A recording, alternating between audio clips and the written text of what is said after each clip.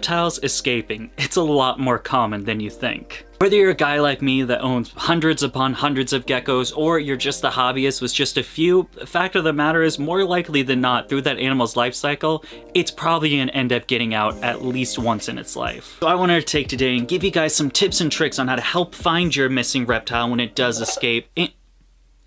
Excuse you. And if you're like me and happen to have a gecko that's been missing for about a week or longer, how to help rehabilitate that animal and get it back to thriving like it was. Stick around while we go over those tips and tricks that may just end up saving your gecko's life. Let's get into it. First tip to get into is going to be probably one of the biggest one, and that's going to be don't panic. Now, while this might not be the case for some reptiles, the majority of them are going to be hardy. Remember, reptiles are a hardy species of animals and can go a pretty good amount of time before you get into that red danger zone. Just because your animal got out for maybe an hour, a couple of hours, or a couple of days, it's no need to panic. It's no need to think a couple of hours after your animal got loose, then it's a death sentence for it. The fact of the matter is, these guys can survive some pretty hardy temperatures and going without food or water for a prolonged period of time. So in my years and years of keeping and breeding reptiles, we've had a handful get out through the years, and the worst thing you can do is start panicking and freaking out and thinking like, you gotta find this animal right now, it has to happen right now.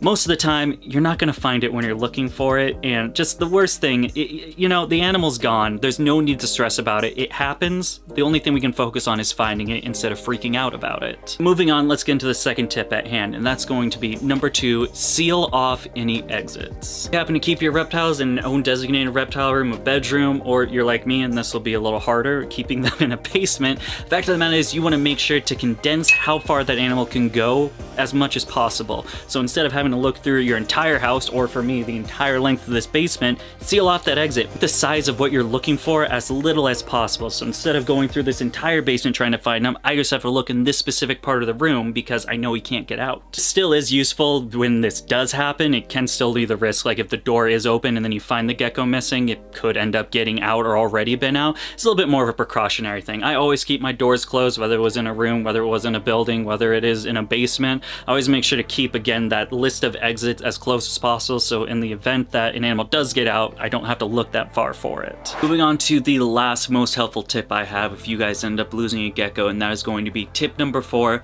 looking for the animal when it is most likely going to be awake. Personal experience over here, the animals I've usually lost are going to be a couple of crested geckos and a tokay once or twice has gotten out.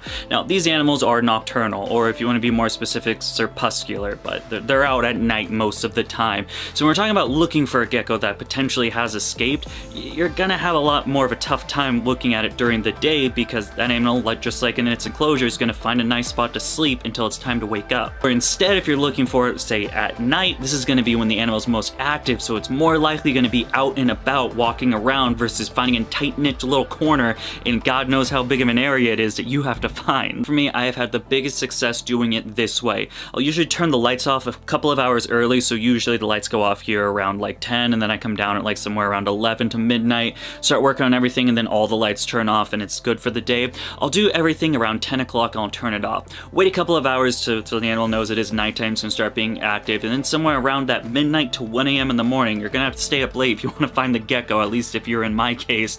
I'm gonna come down here with a flashlight and start looking around. 9 times out of 10, I'll find him in either the first or second night. It's a great way to do it because they're more likely, like I mentioned, they're gonna be up climbing on these enclosures, climbing around the wall, instead of just being in that nice little nook and cranny they can sleep for the rest of the day until it's time for them to wake up. And then moving on, let's start talking about what the worst case scenario can be. Let's say it hasn't just been a couple of hours, a day or two, or a couple of days that animal get out. Let's say this animal's been out for a week to a couple of weeks, and now you finally found the animal, but it's in a little bit of a rough state. So I wanted to go over what to do to rehabilitate that animal to make sure that it continues to thrive instead of crashing. Real quick before we get on with this video, I just want to take a few seconds to talk about the Patreon page. Now, over on the Dakota Blue Exotics Patreon page, we have some awesome behind-the-scenes bonus content that I don't show anywhere else, and some great perks as well. One of those perks I'm very excited to talk about. I actually took a lot of inspiration from Flawless Crested Geckos, and that membership is going to be the DBCB credit program. I absolutely love the credit program, and I'll kind of explain how it works.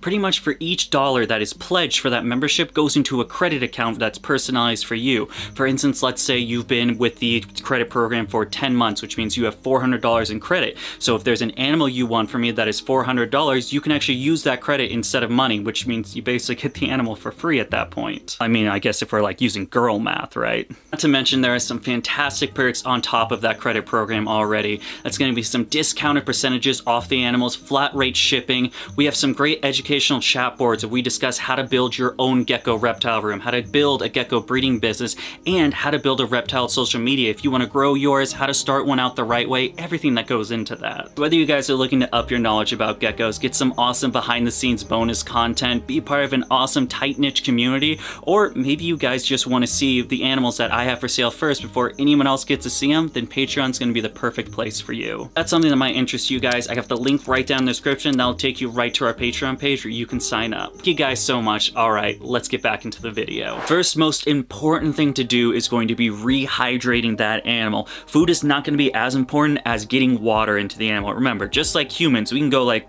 I don't know, 30 days without food. We can't go more than a week without water. Water is going to be the most important thing, and this is what I do to make sure the animal is going to be hydrated. Put that animal inside a smaller deli cup to soak. I usually do that for about an hour. I'm going to put a little bit of warm water in there.